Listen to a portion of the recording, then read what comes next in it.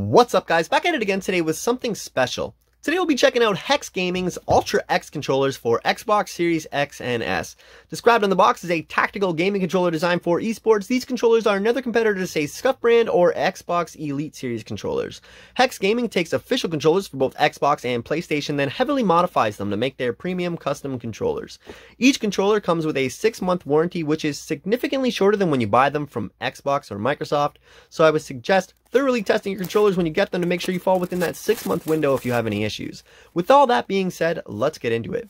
Each controller does come shipped extremely well. The box itself feels really nice and premium like a smartphone, which really isn't important, I know, but for the price you'll be paying to get one of these, it's a nice added touch.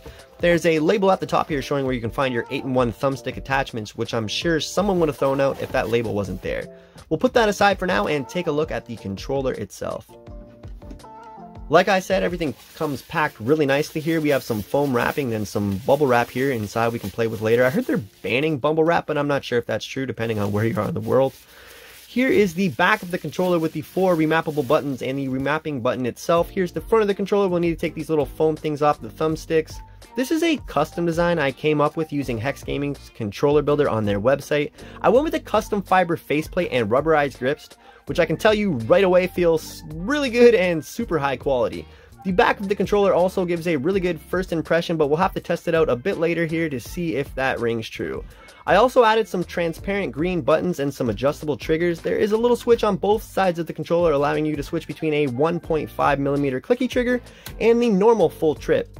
It does take a bit of force to switch between the two, but I guess that's good in a way. There surely won't be any accidental switches mid-game. The triggers and bumpers themselves feel super nice with this transparent green plastic they use, but there are a lot of other options we'll check out a bit later, such as chrome and metal, I think, or chrome metal. I had a lot of fun playing with them and switching back and forth here. I had a lot of fun just feeling up the controller and clicking the 1.5mm clicky triggers that feel really nice and clicky. I can think of a few games that would be really good for these, especially older Xbox games. Maybe you can recommend some games for me to test out down in the comments that would be fun with these clicky triggers here.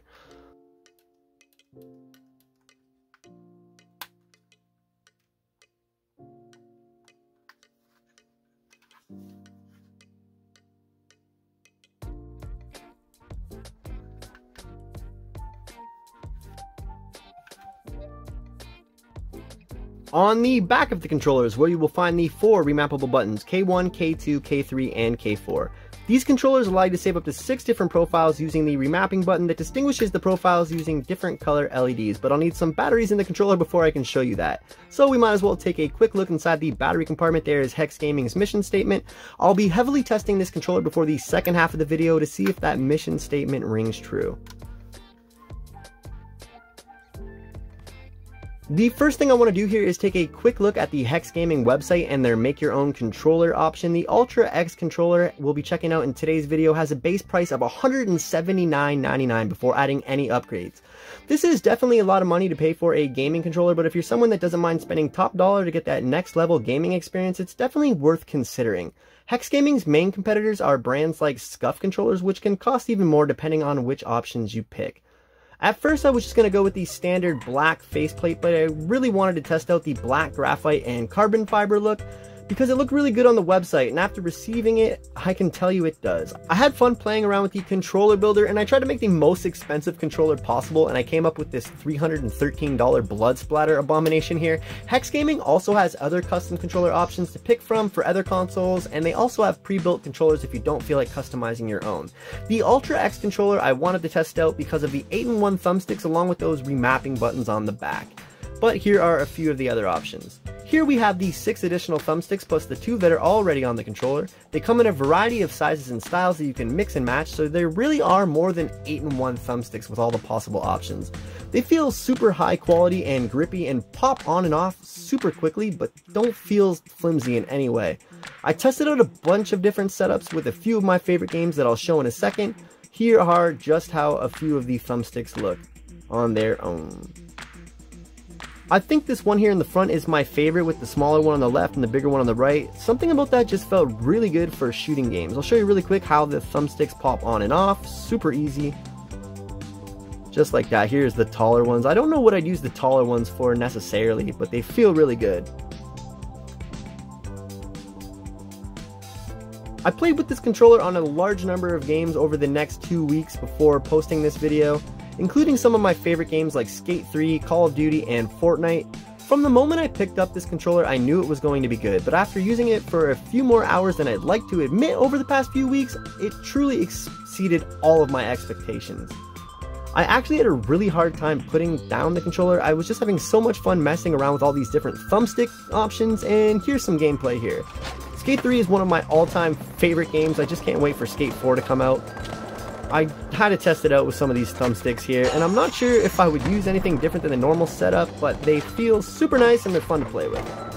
To be fully transparent, HexGaming did send me this controller for free to review for this video, but I'm not being paid or told what to say in any way. If you do decide to buy something using my affiliate link or coupon code, I will get a small percentage of the sales, but I will always be honest about the products I review. Specifically, when it comes to these controllers, there are things I don't like and I would change, such as the placement of the trigger adjustment switches and the back buttons, but honestly, for the most part, this controller is perfect. I really don't know if I would have ever went out and spent the money to try one of these on my own, but now that I've used the Ultra X controller, I really don't know if I can ever go back to the stock controller again. The rubberized grips alone were a game changer. It really makes the controller feel like more of a tool than a toy. Combined with the adjustable triggers and remapping buttons, this controller just feels substantial. Nothing like that flimsy plastic OEM controllers I'm used to.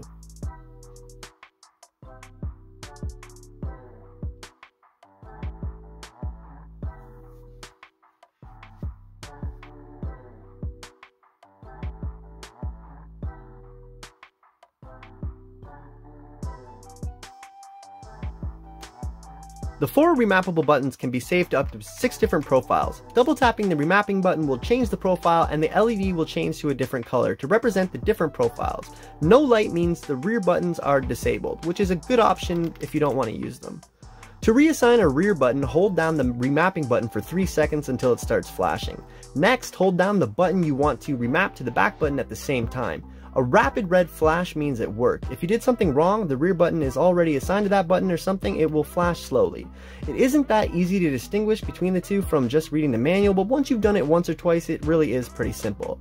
Just continue with this process until you've remapped all the buttons you want, and hold down the remapping button for an additional 3 seconds and your setup will be saved. One of the things I would change, if anything were possible, is the placement of the trigger adjustment switches and possibly the back buttons. When I just play games naturally and hold onto the controller in different positions, the switch doesn't always sit between my fingers perfectly, and it is noticeable at times. Although it doesn't bother me really at all and I kinda like it, I can see how it might bother other people, especially for extending gaming sessions. For me, however, I just couldn't get enough of this controller, and feeling all the customizations only added to the experience. I liked it so much that I went ahead and got a second controller for myself in black and blue this time, and I really love how this one turned out. This time I customized the thumbsticks with blue accents and solid blue bases. I stuck with the transparent buttons in blue this time because I just really love how they feel. I just can't say enough about the 8-in-1 thumbsticks, and the added blue accents just make them look even better. I think this second controller might have come out even better than the first one. There's just something that feels so right about having different thumbstick options to choose between different games. It kind of makes controllers from the past seem a little archaic and boring. Whether or not shelling out $250 for a video game controller is worth it from companies like HexGaming, they really put pressure on brands like Xbox and PlayStation to up their game. The Xbox Elite Series controllers are a step in the right direction, but those don't compare to HexGaming's Ultra X Series controllers, in my opinion. The level of customization you have with these things is pretty impressive, and the thumbsticks are some of the best I've ever felt. Combined with the adjustable triggers and remappable back buttons, HexGaming's Ultra X controller is one of the best, if not the best controllers I've ever played with. Let me know down in the comments what your favorite controller of all time is and what controllers you want to see me check out next. As always, I left a link down in the description with everything featured in today's video. Thank you so much for checking out one of my long form videos. We've been having some good success with shorts lately, but I always struggle on my long form videos. Thank you for watching.